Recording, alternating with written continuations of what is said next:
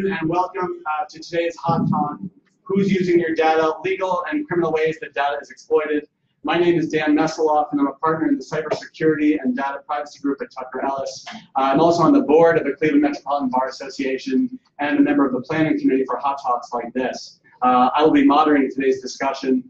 As everyone knows, every day and with social media, it's really every hour and every minute and even every second, there's more and more news about how every aspect of our personal information is being used online, whether we like it or not, or even whether we're aware of it or not. It seems impossible to go back to the pre-internet age, much as some of us may want to do so at times. But the question remains, how do we move forward and continue to conduct ourselves online in as safe a manner as possible?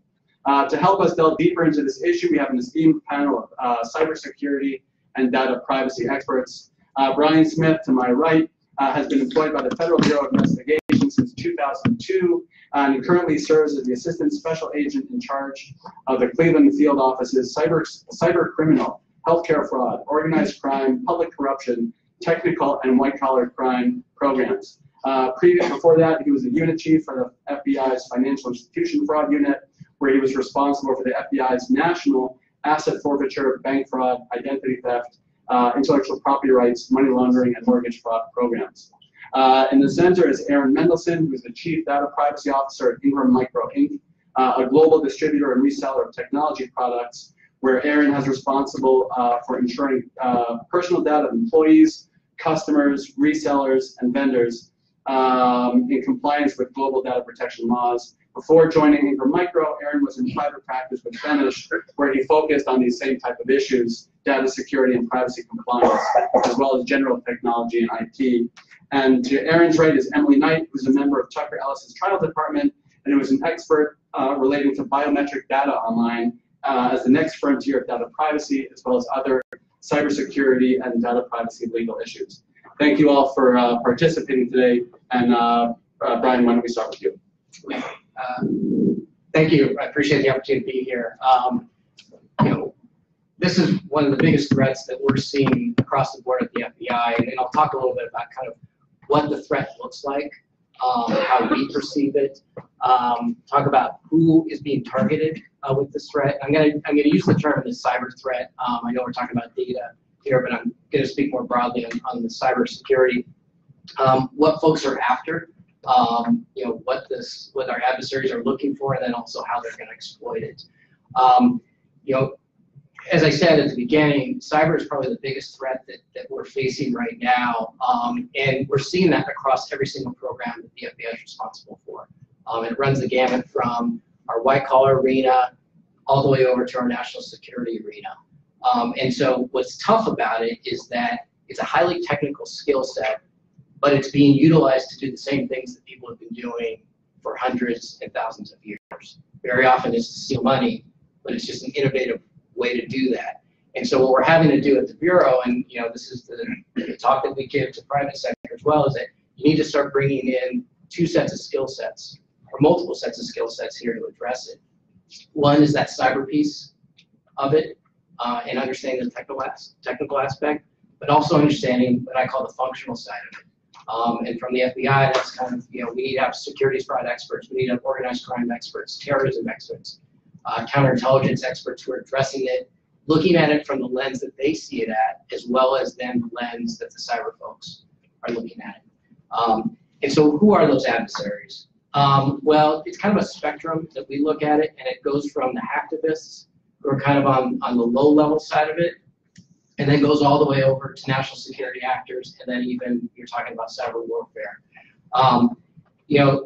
There's a varying degree of severity within each of those. So you've got hacktivists who, these are your folks in Anonymous and those sorts of folks. A lot of what they're doing, it's a nuisance. It's to embarrass people.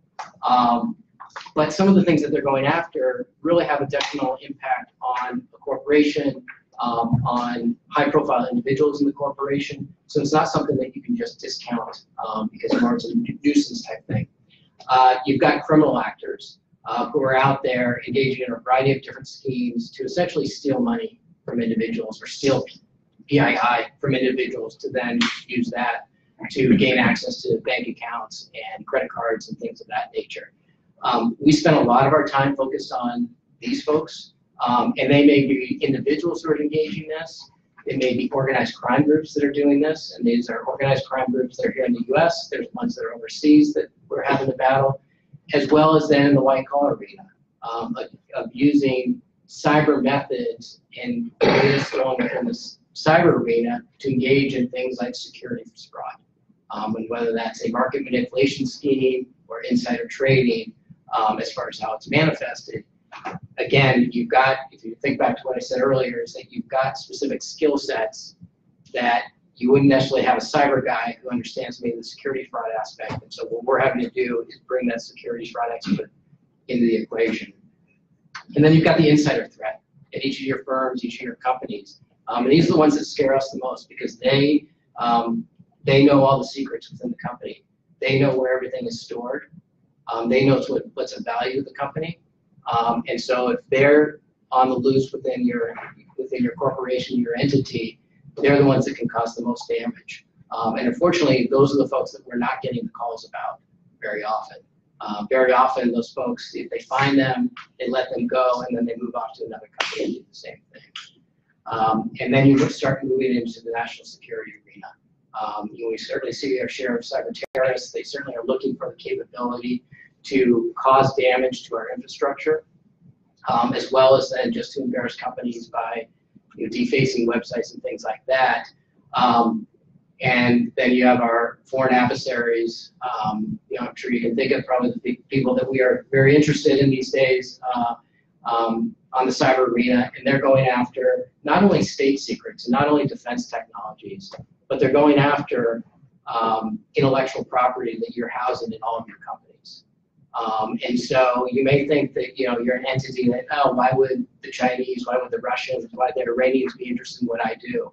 Well, if you're making money, if you have a competitive advantage, they are interested in it. And so we all need to think about protecting ourselves, not only from the low-level individuals that we kind of think about on a daily basis, but also some very sophisticated actors, and be prepared, should they get an interest in you, what you're going to do about that. As far as who is targeted, it really runs the gamut.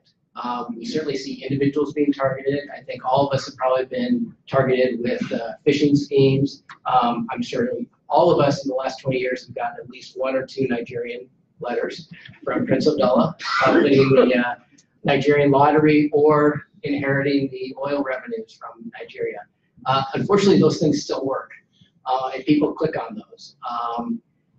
So you've got individuals being targeted for that, individuals being targeted for ransomware, small businesses being targeted for business email compromises or CEO fraud type schemes, as well as then large corporations. So, the days of thinking that, I'm a small entity, I'm just here in Cleveland, Ohio, I'll be under radar, and so I don't need to worry about this, those are long gone. They've probably been gone for about a good 7-8 years. So this is something that we all need to think about, both from a corporate perspective as well as an individual's perspective. So the things that they are after are things like PII, financial information, bank accounts, that sort of thing. This, all makes sense to us. But they're also looking for our emails. They want to know, certainly within a corporation, who holds the power within the corporation? Who has access to most of the data in the corporation? What's the relationship there? And if they're engaged in some campaign to maybe discredit, an agency or an individual or a company, they're going to use those emails to meet their ends. John Podesta is a very good example of someone who did that to somebody and got their email on and sent that out to everybody for everybody to see. So we have to be concerned personally what can be done with that information. Nonprofits are targeted. So again, it really runs the gamut across the board as far as who's going to be targeted with these types of things. There's a variety of schemes that they're using. I think I went through a couple of those, BEC, ransomware. The thing that people are not really protecting themselves against is some of the things like our business practices, things that give us a competitive advantage. So very often, an advantage that a company has isn't necessarily what they make, but maybe it's the efficiencies and the business processes that they have within their corporation. And that's the difference that they have in the market. Those are the types of things that people are after. It's not just how you make that widget and what components make it into that, but it's the process that you use, and whether it's securing raw materials, whether it's a proprietary software that you have within your company to move that from A to B and get it out to market. Those are the types of things that people are interested in. So one of the things that we're pushing out to people is to think about what makes me different as an individual or a corporation or a business entity. What secrets do I have, and how could someone weaponize that? And the things that you have that you think someone could weaponize, those are the things that you should be protected against, because you can't protect everything at the same level. So the other thing that people are going after, again, is not only financial records in the scope of credit cards and PII and things like that, but also financial statements, sales proposals, bids that you're working on. Is people are now using cyber intrusion to go into the systems to figure out what your costs are for this proposal, and lo and behold, you end up losing out to the same competitor multiple times. And it's because they had your pricing structure before you headed into those negotiations. So, and then the financial statements, maybe it's a merger and acquisition, is now people have access to that data before it goes to the market, and now they're trading ahead of it. And so that's the stuff that really scares us, is when you start taking sophisticated cyber means along with sophisticated other types of crimes and putting those together, because you can truly have a dramatic impact on the markets on those. Brian, before I move on, you used PII a few times. Can you please explain what that is? Personally identified information, so that's social security number, date of birth. It also includes a host of other things, your address, your email address, all this sort of stuff that you can put together and make a profile out of you, and then take that and use it to get credit cards. Usually, as a consumer, we're protected in that kind of stuff, because the credit card company will protect us up to a certain amount. There's unauthorized charges. One of the things that we've seen over the past 3 to 4 years is an increase in stolen identities in relation to bigger ticket items. So home equity lines of credit. So they find out who has an open home equity line of credit, they gain access to that account, they start pulling the money down. Now you're talking about $30, $40, $80, $100,000 at a time, and you're not protected necessarily against those. So we do need to do a better job of protecting that sort of information within our systems. And again, that's our home systems as well as our business. Thank you. Aaron? Sure.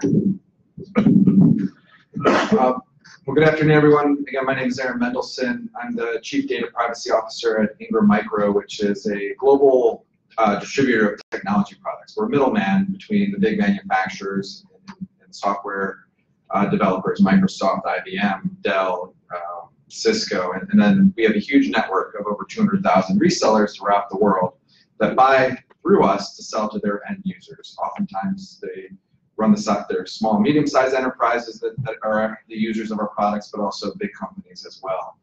So I'm here to talk really about the corporate perspective on what this means to an organization that has 30,000 employees, 200,000 plus reseller customers. We do other types of services within the technology lifecycle services. We do fulfillment, like Amazon does fulfillment on behalf of smaller e-commerce companies. We do that as well. And then we do reverse logistics. So we buy back devices, we repair them, we refurbish them. And we deal with a whole host of issues as it pertains to data privacy and data security. Now, my focus is primarily on the data privacy side.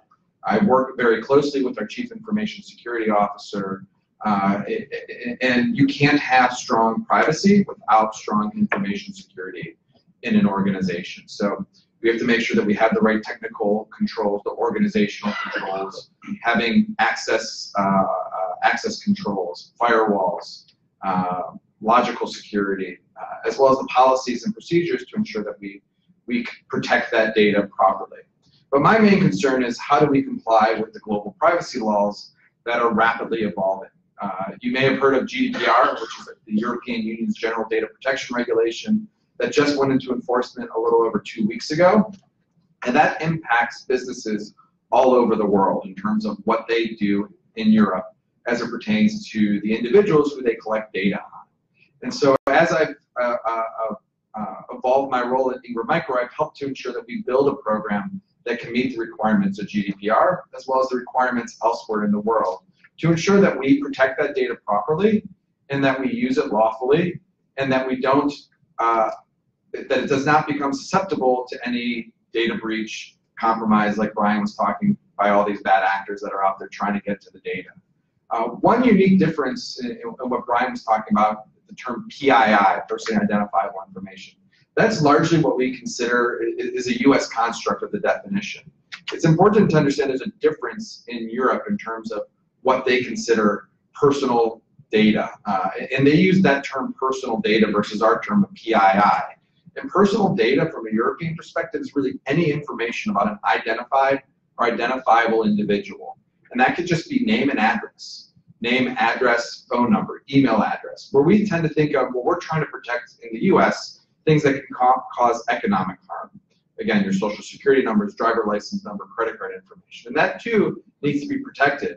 But as you see, that's just a small subset of the personal data that's at issue under Europe's GDPR. And so we have to make sure that that data is collected lawfully, shared properly, and protected according to the law and really industry best practices. So what does that mean to an organization like ours? So it means having good policies, making sure that you communicate to both those that you're collecting data on, who are resellers, our customers, our end customers, as well as our employees, our associates, our temporary employees, as to how do we collect and use their data. That's done through different privacy statements, like putting that on our website, as well as internal policies that we communicate. It means having that strong data security program, making sure that you do the blocking and tackling that's necessary to ensure that your data is protected, it's transferred properly, it's not susceptible to that unauthorized access. It means also having the right processes to ensure that as you develop new technologies, new solutions, that we ensure that we take these requirements into consideration. It's called privacy by design. Performing assessments as to what is the risk of the data that you want to collect and use so that we only collect what's necessary for the business purpose of what we're trying to achieve. Additionally, as you try to build these types of programs to protect either your organization or clients' organizations, because ultimately what we want to do is do right by the individual whose data we have in an organization, it becomes a risk management activity. When I talk to our C-level, and these issues have attention all the way up to our C-level. Our headquarters is in Irvine, California, and I work remotely here from Cleveland. But I travel to our headquarters at least once a quarter, and I was in Irvine at the beginning or at the end of May, and I was with our C-suite talking about these issues, and what they want to know is, well, how do you tackle these? How do you deal with this? And it's a risk management exercise. You can't be compliant 100% of the time to 100% of the standards. It's just impossible. If you're an SME, a small or medium enterprise, or even if you're a big organization, you would not be able to achieve your business purpose by being 100% compliant. So you have to pick and choose your battles and understand, where do your priorities lie? Is it with your customer data? Is it with your employee data? Is it investing heavily in information security, or is it investing in employee training? You have to understand what is your risk profile as it pertains to the data, and what is your risk in terms of addressing those activities that are needed to achieve your compliance purpose. And it's a spectrum. You know, GDPR and the other data protection laws that are evolving, they provide a little bit of a reasonableness standard based on your organization's risk as well as your organization's revenue. And one of the big issues with GDPR that's scaring a lot of executives is the high enforcement fines that are available to the governments in Europe, particularly what you hear is 4% of your global sales or 20 million euros, and that's a big number. But as long as you're making reasonable choices, being prudent in how you develop your program, protecting the data appropriately, working in your organization with your information security team, you're going to be relatively compliant, and I would say you don't risk those high level enforcement, but nobody knows for sure. So, but it's important to understand and manage this as a risk within your organization. Additionally, transparency is key. Transparency with your customers, transparency with your employees as to how you use that data, how you collect it, communicating to all levels of the organization what is expected of them as well. When you get down to protecting the data in your day-to-day activities, you rely on your employees to do the right thing. So making sure that your employees know that to treat the data that they have access to within the business that they're doing, to treat it as if it was their own. You don't want to risk that data being compromised, and so you have to train your employees, explain to your employees that this is an expectation of them, how to treat that data appropriately, how to communicate if they think something has gone wrong, and where to seek help. So all this helps to protect the data that an organization holds, and nobody has the magic, the silver bullet or the magic answer here, but we're all trying to do, what we're trying to do is protect the data and make sure that it's used in compliance with the law, and that we protect those that trust us to collect and use their information lawfully. Would you like to speak about biometric data? So again, my name is Emily, and I am a member of the trial department at Tucker Ellis. Now, I know a lot of you are probably wondering, what in the world can this girl who has been teaching or practicing for a hot minute can possibly tell me about the law? And probably in almost every other area, you are exactly right, and I would have no business being up here. But luckily for me, biometric data, as Dan described it, is really a new frontier in the law. It's an emerging topic. It's not something that's been around for a while, but it is something that I put a lot of time and effort into really researching and understanding. And because of that, it is probably the only topic that I can give you some insight and some useful information on. So really today, I just want to give you a brief overview of what biometric data is, briefly go over the regulatory landscape right now and what litigation we're seeing, and then really probably what is of most interest to all of you is why this matters for you today in Ohio. So what is biometric data? I feel like that's such a buzzword. We're hearing it all the time now. And I would think and hope that when you hear that word, you think fingerprints, voice ID, facial recognition, retina scans. And that's definitely all part of it, but it doesn't exactly capture the whole picture. So fingerprints in that software, it's all what is known as a biometric identifier. And these are really just the distinctive measurable characteristics that are used to recognize you. And I like to think of biometric identifiers really as the information that's being collected, so that original scan of your fingerprint. But that's not exactly what biometric data is. Biometric data takes that scan and reduces the information down to an equation or an algorithm. So I think the most relatable example I can give you is your cell phone. I think at this point we all have iPhones that you use your finger to gain entry to. And when you first set that up, you had to put your finger on it and it took a picture scan of your fingerprint. That's the biometric identifier. But that's not actually what your iPhone is storing and using every time you try to gain entry to your phone. It actually reduces that down to an equation that's based off of the curvature of your finger, the spaces in between the lines, the thickness, the length, and that's the information that it's actually storing. And we're seeing companies, in addition to Apple, across industries starting to incorporate this technology into their day-to-day operations. I think a really common area is a lot of businesses are transferring their time clocking from a traditional punch-in, punch-out to a fingerprint. And this is really because it eliminates risks like buddy punching and other manipulative practices. It's also become really common for building security. So a lot of companies are eliminating fobs or key cards and replacing them with fingerprints to gain access into a building or a particular part of the building. And again, really it does provide an increased level of security. Your fingerprint is unique to you and no one else has it. But with that increased level of security comes a lot more risk. Because it is so unique to you, it's irreplaceable. If that is ever lost or stolen, there is literally nothing that you can do about that. So in response to this increased risk, some states have started to enact different regulations and statutes to kind of address it and try to minimize this risk. Right now, Ohio does not address biometric data. It doesn't fall within any of its data breach notification statutes. And I'm not aware of any legislation right now that's coming down the pipeline. None of the states in the Sixth Circuit also address biometric data explicitly right now. Really, the three biggest players are Texas, Illinois, and Washington. They have all enacted statutes that explicitly regulate the collection and use of biometric data.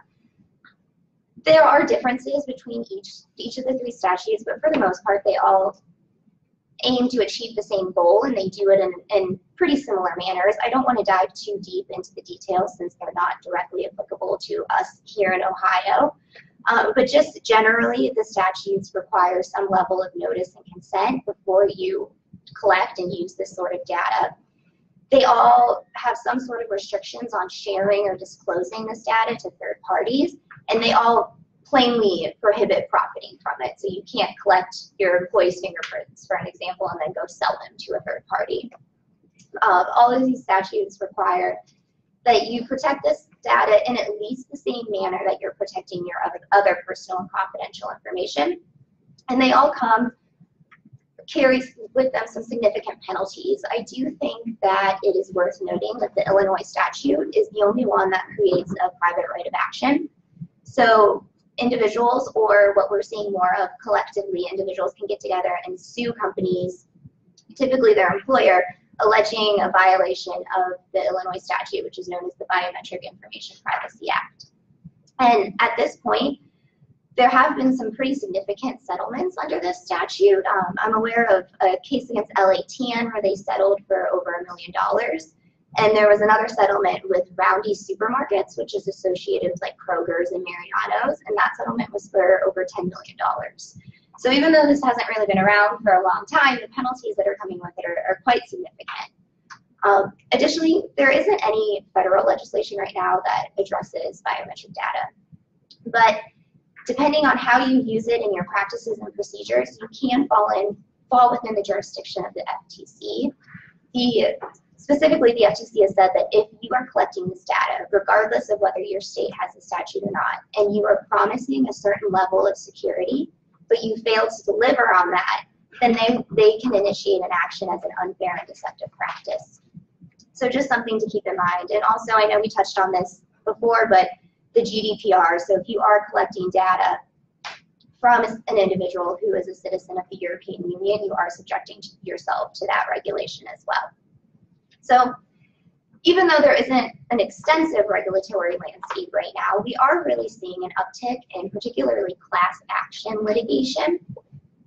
I think in some ways you could probably categorize it as a feeding frenzy of plaintiffs who are capitalizing on what we're calling procedural or technical violations. So what I mean by this is an employer might take its employees' fingerprints to use for time punching. And plaintiffs are alleging that these employers are taking them without providing sufficient notice or obtaining sufficient consent. So they're not saying that you took my data and you lost it or someone stole it. They're just saying you didn't follow the correct procedures of the Illinois statute. I think the most famous case of this is against Facebook, and it has to do with their facial recognition software. So I think most people have Facebook at this point, and when you upload a picture, a lot of times will like automatically tag someone in it or suggest who to tag in it, and it does that using its facial recognition software. So it will scan the face of the picture, reduce that information to an algorithm that Facebook then stores, and every time a picture is uploaded, it uses it to see if that's you. So a group of plaintiffs from Illinois who don't have Facebook, so they've never read the terms of service, they've never agreed to the terms of service, got together and sued Facebook, and they're like, listen, you have this algorithm of my face, and I never agreed to this. You're violating my privacy rights under the Illinois statute.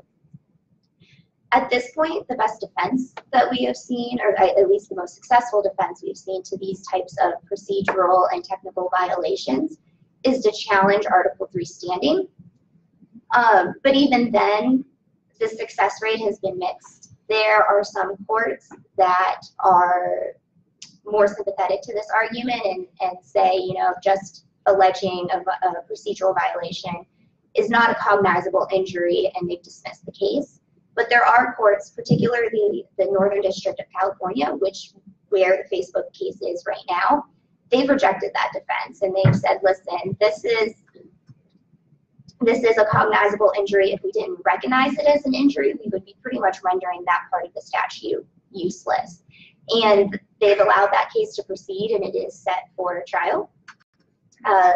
Like I said before, I haven't seen any, I'm not aware of any cases where plaintiffs are actually alleging a breach or a loss of information.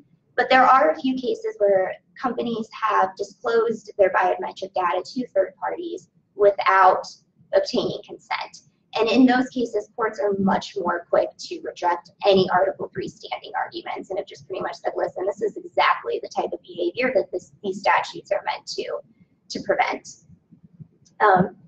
But before I wrap up, I do just want to kind of bring this all back to us in Ohio. So a lot of us in this room, our clients are Ohio-based, and a lot of what I've talked about this far are things going on in other states and other jurisdictions. So really, why does this matter to you here today? I think the most obvious is if your client or company is collecting data of individuals that are in any of these jurisdictions or states, then they will be subject to those statutes. For example, Facebook did try to make an argument that they are a California company that practices all over the nation. And again, the court said, well, we get that, but these individuals are residents of Illinois, so the Illinois statute is going to apply. And again, with the GDPR, if you're collecting any information for citizens from the European Union, you are going to be subject to the GDPR. I think maybe where most of the exposure lies, at least for our clients here in Ohio, and is what is most interested for you, are instances where there actually has been a breach or the data has been lost or stolen, whether negligent or by some wrongdoer.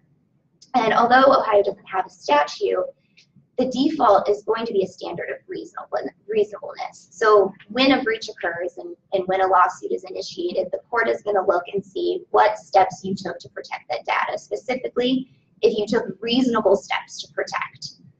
So it's going to look and feel the analysis a little bit different depending on the particular facts of that case, but really they're going to look and see, do you have a process that is identifying the known risks, a process that's thinking about anticipated risks, and then doing something to account for those? Are you putting in safeguards to try to eliminate or at the very least reduce these risks that you have?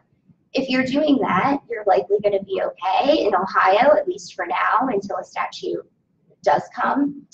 But I think the worst thing that you could probably do is think that Ohio doesn't have any statutes regarding biometric data, so this is not something I have to worry about right now, and just ignore it.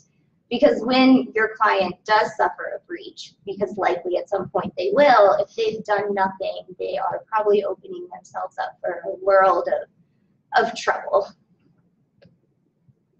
Right.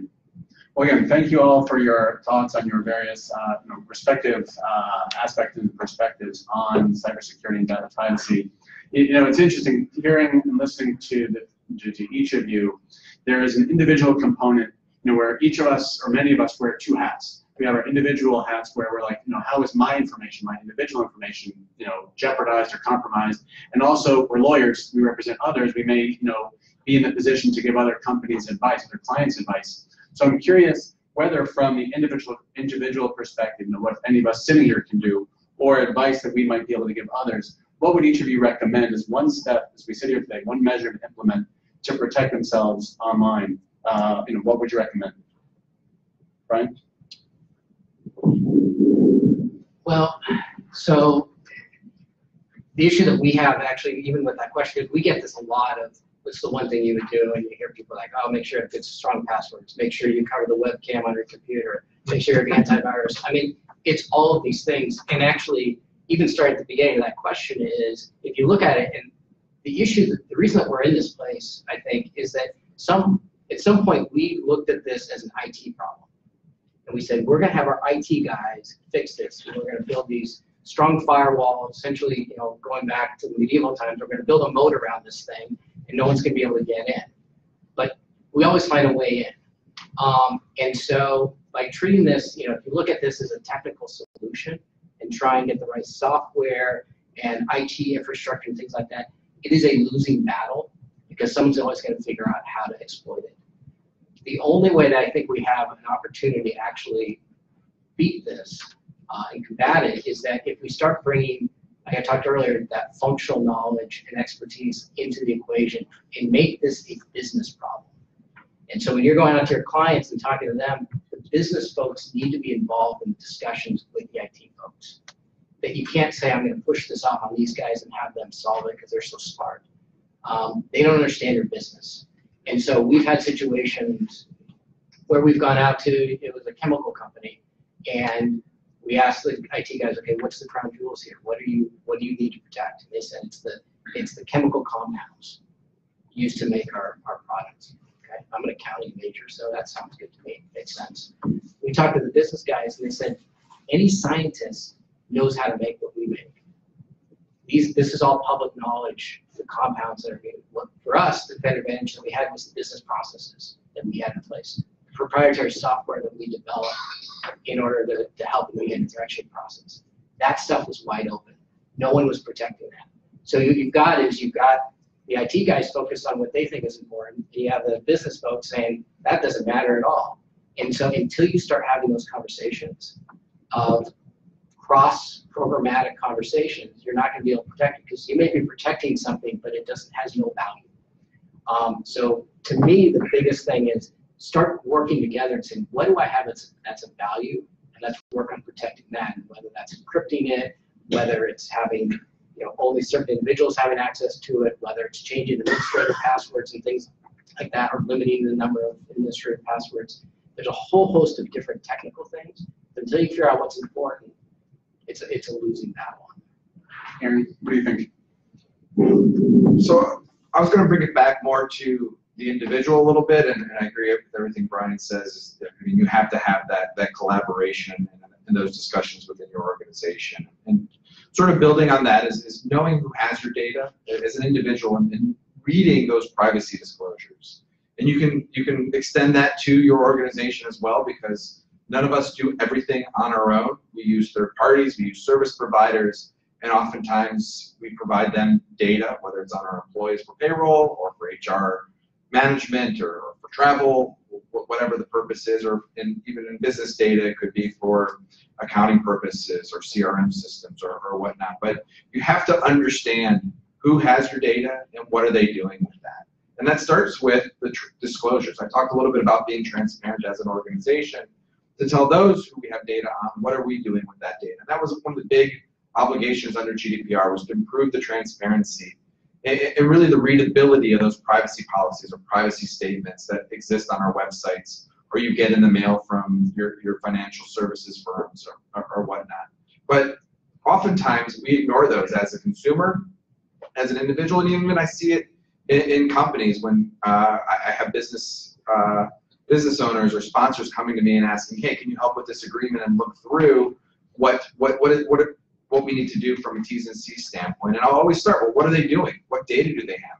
What is needed? How are you going to provide that data? So I can get the understanding and really understand the risk and the scope of the processing. But we need to do that as individuals as it pertains to your personal accounts, whether it's reading the new Facebook disclosures, Google disclosures, understanding what is it that they do with your data. You read about Facebook almost on a daily basis on something that they're doing. But they've had pretty decent disclosures on what they do with your personal data, with the information that you use in their service. Now, they can always be better, but how often do people read those? Has anybody here read the full Facebook privacy statement if you're using Facebook?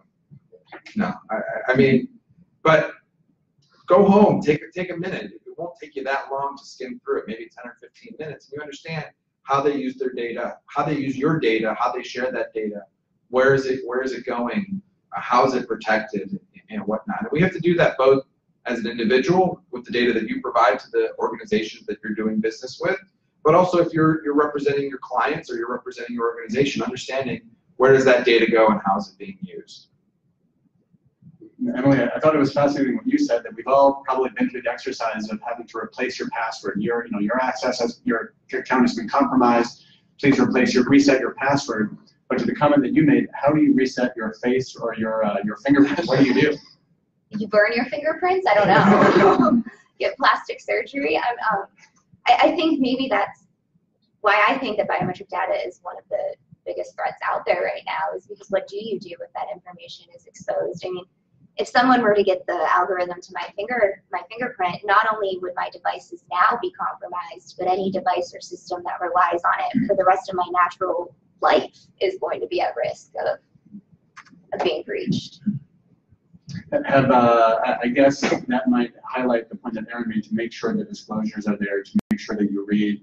And one point also, I think we may feel like David's against Goliath in this battle, but if you have an issue, then you might need to decline. If you don't feel like a service or an app is adequately protected, it might be that, hey, I'm not going to sign up for the fingerprinting component of this because I just don't get a good vibe.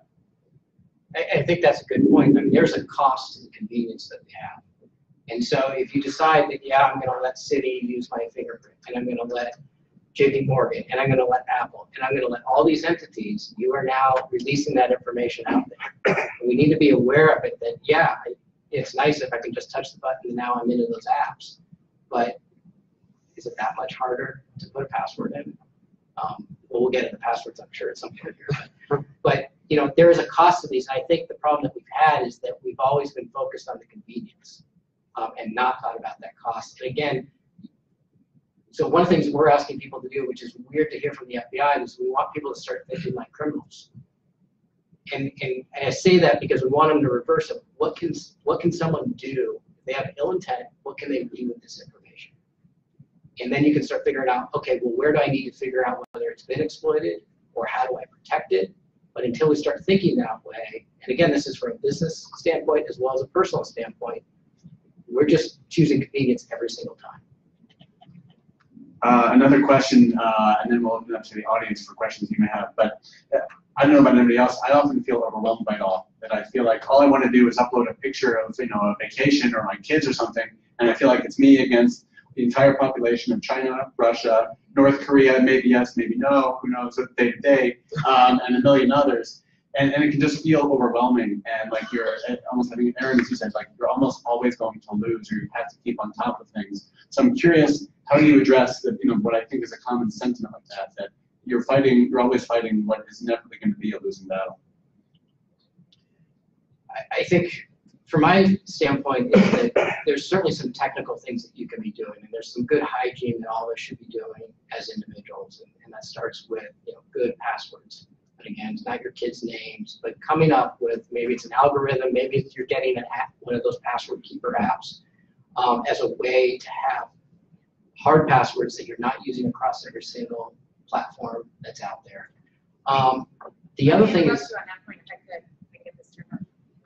I know that there are people sitting in this audience that are dying for specific information. How, with the need for so many different passwords in so many different places that are all have, you can't use a lowercase here, you can't use an uppercase, whatever. What is your specific practical advice for how people can create passwords and then put them someplace safe so they know what they are when they need them? So there are a couple of different apps that are out there that do a very good job of storing passwords for you. And so you have one very complicated password that goes into get into that application, and then that application has the passwords for all your different websites in there. And it's encrypted.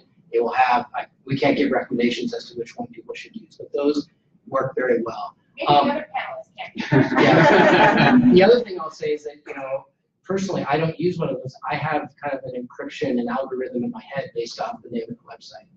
And so I have a kind of a standard passphrase that I use, but based off the website and maybe where, number of characters in it, or vowels and consonants, and where it fits, like I have it. So I know whatever website I go into, what the password's going to be, even though I don't really remember it, because I have that kind of algorithm. So that's another way of not using, you don't have to use one of those tools. And I'll let these guys take it. The other thing I would say that's specific and that's non-technical is that very often we find out that we're victims of crime by doing things like reconciling our checkbooks, looking at our credit card statements, and running our credit report. So very often, again, we think, oh, this is a technical solution. I need to have all this stuff, and we need to have antivirus and things like that. But those are things that anybody can do.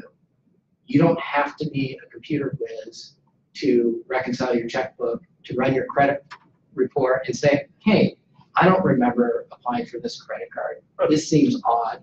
Look it up. So I think, again, going back to the other point of we focus on the technical side of it, there's some other things that we can just do that are good hygiene. Yeah, so, I mean, the password applications that are out there, I don't use them either, but I try to keep everything in my head.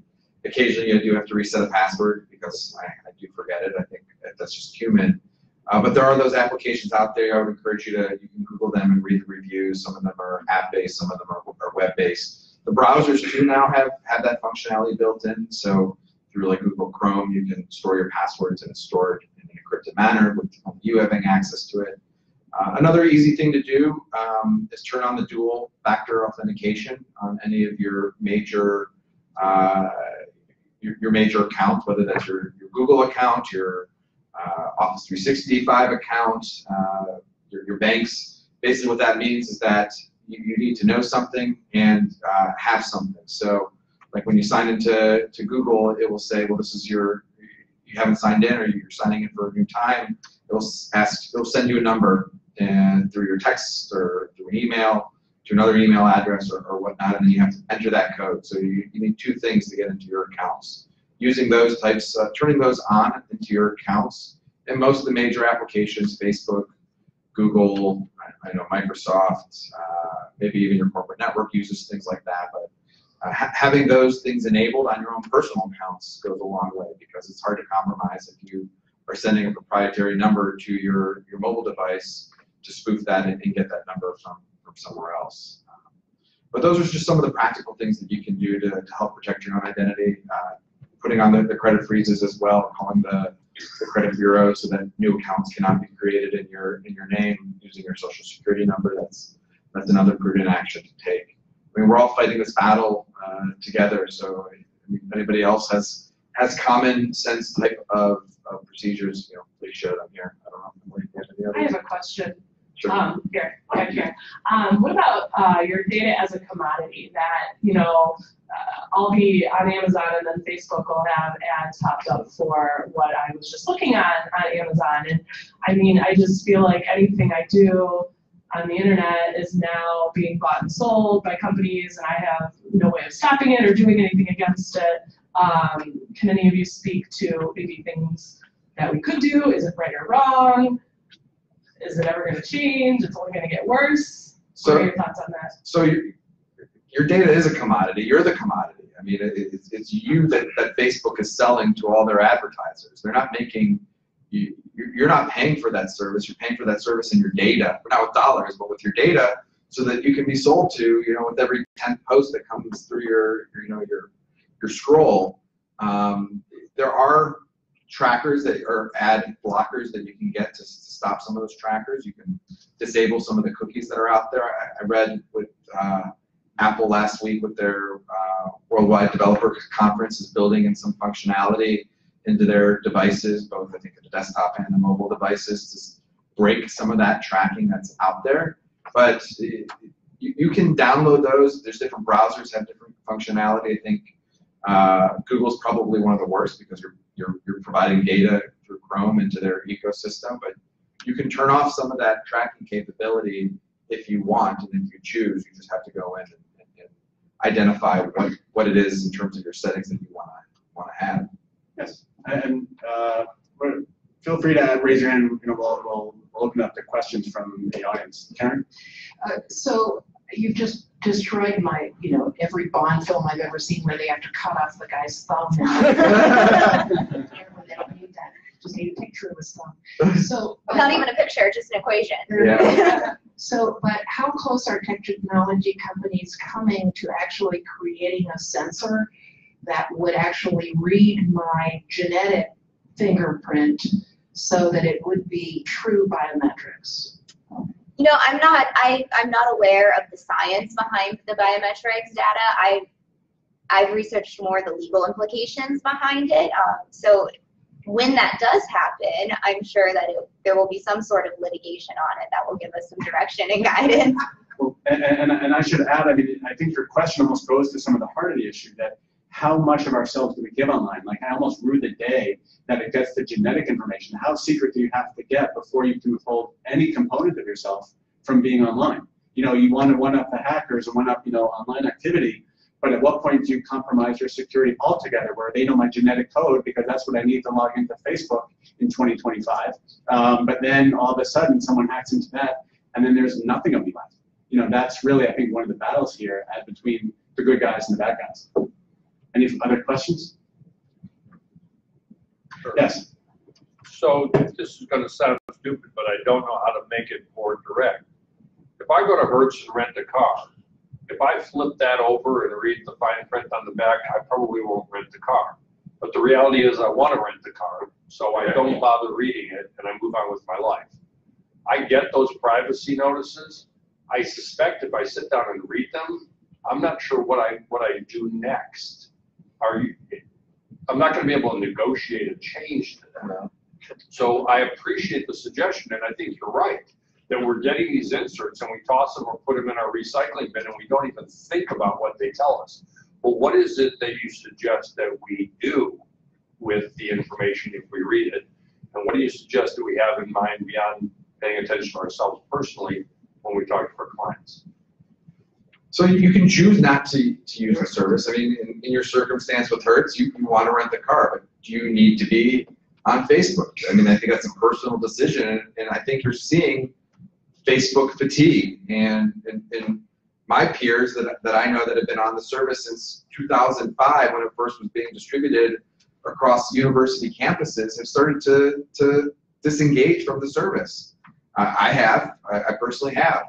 I was on it for 10 years, and the more I realized in terms of what they were doing, and it's not just that I think that they're doing bad things. I think their network has become so unwieldy that they can't control it. So, I mean, we have to make those decisions. Is it worth it to you as an individual to share your pictures with your friends and family across the world to know that you're the product being sold to advertisers? And I felt very uncomfortable with that. And I came to that realization over the last 6-7 months. It wasn't something that was immediate, but it's similarly, if you transact on Amazon, they're going to know your purchasing history, and that's a trade-off that maybe you're willing to make, that they're going to try to advertise to you to buy complementary products or like products. But you have to understand that, you know, everything has a trade-off, like you said, and I think that's everyone's tolerance for what that trade-off is different. And you may be able to feel okay with it. I'm not sharing anything on Facebook I wouldn't share in a public forum. I'm okay with that. But I think you have to make those decisions on your own, or if you're advising a client, it's not Facebook necessarily that you're talking about, but is that service provider doing the right thing with the data? I'll tell you, I've had to stand firm on certain situations when a startup that's very immature, doesn't necessarily have the right privacy practices in place, isn't able to communicate their procedures or policies well, and told our business, look, you cannot do business with them. I'm sorry. Go find a more mature solution or a more enterprise-ready solution. This looks like it's just and they weren't willing to negotiate their T's and C's. It was a take it or leave it. I said, we're leaving it. We're going to go find, I don't care how cheap it is. I mean, those are the situations that I'm put in pretty regularly, and you have to make those decisions. Yes.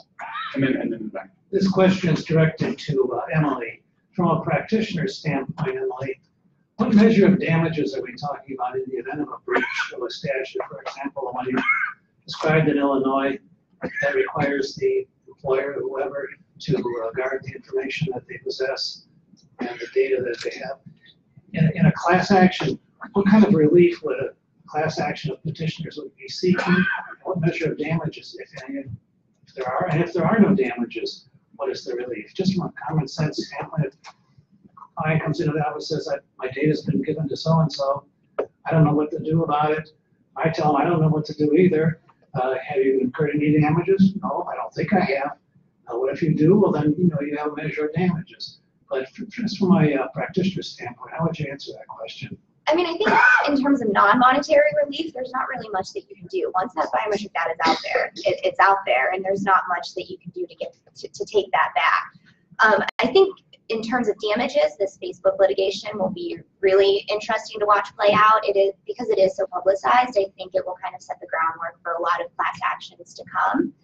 But For guidance, there have been some settlements in this arena that kind of give us a little bit of an indication of what damages might look like, and in both of those cases, it's been in the millions of dollars. So there was one settlement for 1.5 million, and another that I'm aware of that was for $10 million. So the damages. What evidence was submitted to get that kind of money? I'm sorry? What evidence did the petitioner or the plaintiff provide to get that kind of money? These are the procedural and technical violations. So you're not following the process is set forth in the Biometric Information Privacy Act. In my experience in similar comparable statutes, the statutes themselves, because the damages are difficult and impossible to calculate, and they may not be measurable at the time the action is brought, but they may not be apparent for years to come. Statutes like that usually have, a statutory fee. So for every breach, you have $1,000. You breach for 1,000 people, and boom, you have $1 million. It's not like you have to show, hey, someone charged $52 on my credit card, so therefore I get $52 back. Usually in those types of cases where it is difficult to quantify, there's usually a statutory penalty, potentially in addition to compensatory damages. If you say, my credit score was shot, I had this problem getting a mortgage, so that would be in addition to the statutory penalties. Yes, in the back. Thanks. When you talk about DNA and so forth, it made me think about this idea of sites like 23andMe, where people think, oh, this is really cool. I'll just send them a little saliva. They'll tell me whether I'm actually Irish or turns out I'm Hungarian. But they end up having all your health data as well. So you're giving up a whole lot more information, people are, than what they really think they're doing. And then my understanding is that it could possibly impact on a person in the future when they're trying to get health insurance and so forth. So, what do you think about that kind of issue? Go ahead.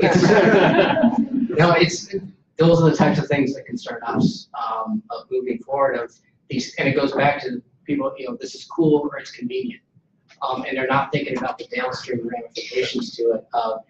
If that information gets out, is that going to limit your ability to get health care in the future? And is now going to no longer be covered because now they've identified that I've got some hereditary gene, and so they're not going to insure me for this. All because you just wanted to know whether you're actually Irish or not. So those things that concern us. It's also the fact that if you go in and you can get that data, we talk about identity theft, and we're pretty used to the concept of it in the terms of credit cards and things like that. But there's some authors who've been writing about identity theft of assuming the online identity, and does that become the real person? And so, like, for example, I don't use social media. I'm not on social media for a variety of reasons, but mostly my job. But if someone decided to go out there and create the profile and they got a lot of the stuff right, you're seeing more and more companies, financial services companies, who are engaging in online transactions with people so they never actually meet them, and they're using that information to verify my identity.